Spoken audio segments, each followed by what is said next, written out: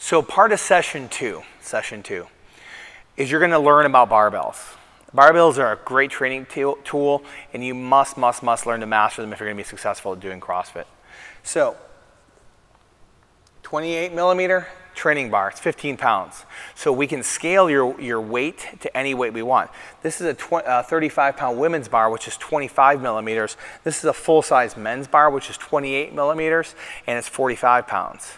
And so what we'll do is as you're, depending on your fitness level, is where we'll have you start with the barbells. If we need to go 15 pounds, it's because it's the right scale for you.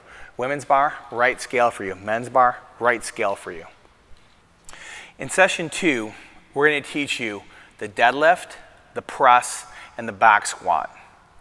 These are the most, for our purposes, we teach them in a barbell complex, and these tend to be the most fundamental of movements. If you can master these, then you can move on to other movements. And a lot of times what we'll do is we'll teach these in series and then have you do several rounds of it. Now we have on this bar, it's the women's bar plus 5-pound plastic plates. These are clear and acrylic, so you can see where the bar rests on the body easily. Understand is that those points and those details are hugely important. The first thing we're going to do is Caitlin's going to set up for a deadlift, and I'm going to talk you through how I want her to set up on a deadlift. Go ahead, please. Now the feet need to be underneath. Feet need to be underneath basically the hips, right in the hip joint. Now the other side of the coin is that when she sets up on it, I don't want to see any change in shape of the spine. She's going to push her hips back and her weight into her heels. Go ahead, please. And she's going to grab the bar. Bar's going to be right on her shin. Her back's going to be nice and flat. Her head's going to be nice and neutral in front. She's going to stand up. Notice the knees move out of the path of the bar. She stands up. When she comes back down, she hinges forward, and then the bar gets past the knees, and then the knees bend. That's a basic deadlift. There's a lot of different varieties. Go ahead and relax, please. There's a bunch of varieties of deadlifts, but understand this is the most basic and most fundamental. If you can master this, then we can teach you a clean start, snatch, start, everything else down the line from there. But understand is that this has to be there. Let's do it again. Feet underneath the hips, spine nice and neutral, chest up, pushing her hips back until she gets her hands on the bar. She's going to reach around, grab her thumb on a hook grip, and she's going to stand up. And now back down. Right into your knees on the way down. And come back up. Understand as she ran into her knees on the way back down, she's going to lean forward, lean, now bend the knees. There we go. And a little bit of difference, go ahead and relax a second. With a lighter weight like this, sometimes you'll find some errors because you're not getting enough feel up for it. And we'll give you more weight when you need it. Next piece of this is going to be transitioning the bar from the hang position, which is when she stood up with a deadlift, to her shoulders. Go ahead, please. Pick it up from the deadlift. Nice solid deadlift, please.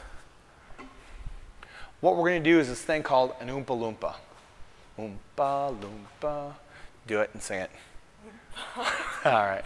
So what I want you to think about is jumping the bar right up close to the body. One of the fundamentals that you have to think about when weightlifting is keeping the bar close to the body. So go ahead and jump it up to your shoulders.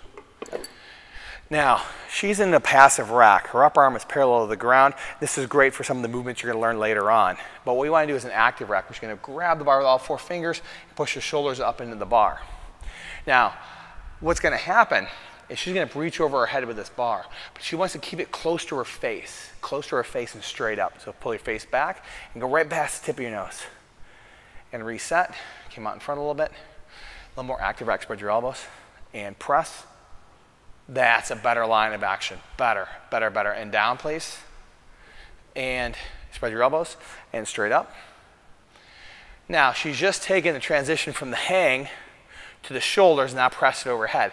Now she's going to bring it down behind her neck. She can absorb it with her legs. Watch her legs. Boom. She catches it with her legs. That kind of mitigates some of the bar hitting the back of your neck. You do not want a heavy barbell crashing in the back of your spine. Now, wrists are going to be neutral. She's going to set her feet out in a squatting position. Same basic squat you learned during your 30, 20, and 30 is what you're going to do. The only difference is you have a barbell high in the back. Chest is up, back is straight, weights in the heels. She's going to sit back and down into the squat.